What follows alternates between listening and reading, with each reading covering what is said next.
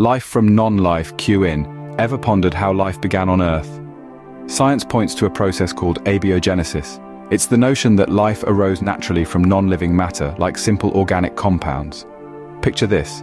About 4 billion years ago, Earth was a volatile place. Amidst this chaos, amino acids, life's building blocks, formed spontaneously. They assembled into complex structures, leading to the first primitive cells. Experiments like the famed Miller-Urey experiment in 1953 have simulated these conditions, producing amino acids from scratch. This gives credence to the idea of life's spontaneous appearance. Remember, abiogenesis isn't fully proven, but it's a tantalizing theory that pushes the boundaries of our understanding. Like, comment, and subscribe for more daily uploads. And remember, stay curious, stay open, stay logical. Loop in for more such insights.